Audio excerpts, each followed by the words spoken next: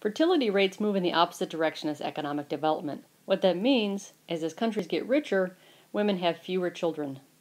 Mexico is an exceptional case in that fertility rates have dropped there faster than almost any other country in the world.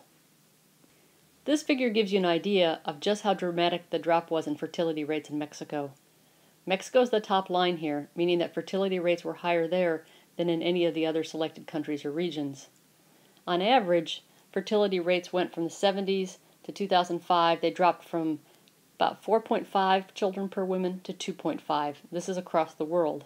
In Mexico, on the other hand, it went from 6.5 to 2.2 children per woman. This is a 66% drop in fertility in a very short time period.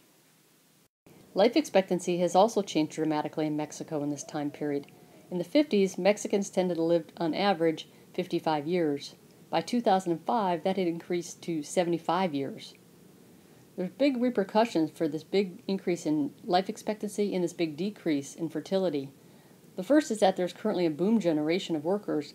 These people are in their prime working years, age 15 to 64, but eventually they will retire. As I mentioned before, Mexico's fertility rate is 2.2.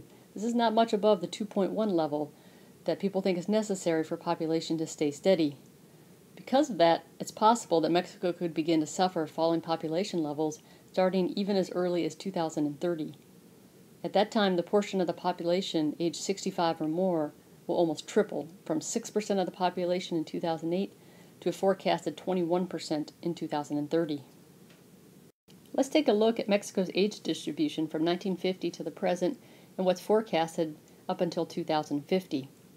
So if we look at the youngest cohort of Mexicans, those from 0 to 14 years of age, they've fallen from 42% of the population in 1950 to 31% in 2008. And it's forecasted that they're going to drop to 16% by 2050. So the very youngest portion of the population is supposed to go down by quite a bit. And how about the working age cohort, those aged between 15 and 64? Well, it's increased from 54% of the population in 1950 to more than 63% in 2005. Okay, so this is the boom generation that we were talking about. The problem is that it's supposed to reach a maximum of almost 70% in 2025 and then start falling to around 62% by 2050. There are several general reasons for why fertility goes down as wealth goes up. First, in poor rural areas, there's an increased demand to have a lot of children. Children can help on the farm. They can also take care of you when you get old. There tends to be much higher infant mortality in these areas. So if you want to ensure that a certain number of children survive to be caregivers like this, then you have to have a lot of them. There's also a lot less access to contraception in these areas, and women's education tends to be low. This means they typically get married earlier and have more time to have kids.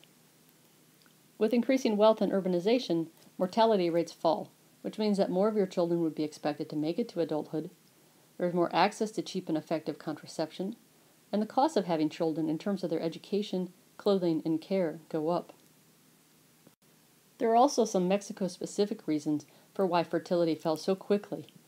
The first is that the government has tried to use policy measures to bring down fertility in the post-World War II period.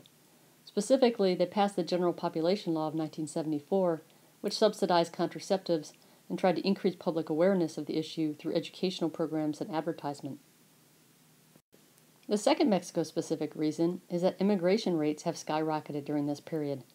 So immigration of working-age men increased from 3% to 16% from 1970 to 2000.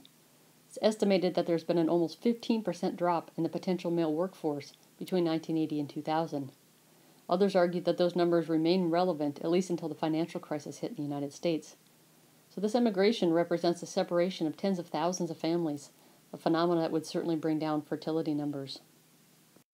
There's a lot of great material on the web on fertility and demographic transition, but the material here on Mexico was taken from an article called Economic Implications of Mexico's Sudden Demographic Transition in Business Economics, July 2008.